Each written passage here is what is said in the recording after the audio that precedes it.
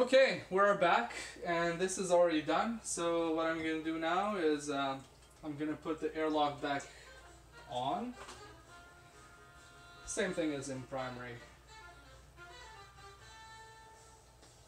And that looks good.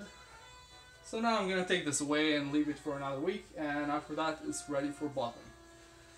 So I'm just going to move this away, and in the meantime I'm going to show you a trick about what to do with primary, because I had to Google that and it was really annoying. So you'll notice that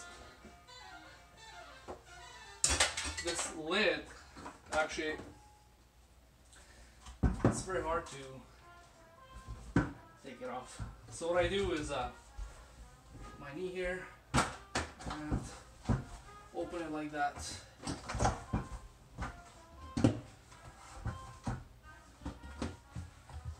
And here we go. And might be grossed out by this, but this is what happens. All the sediment is left behind.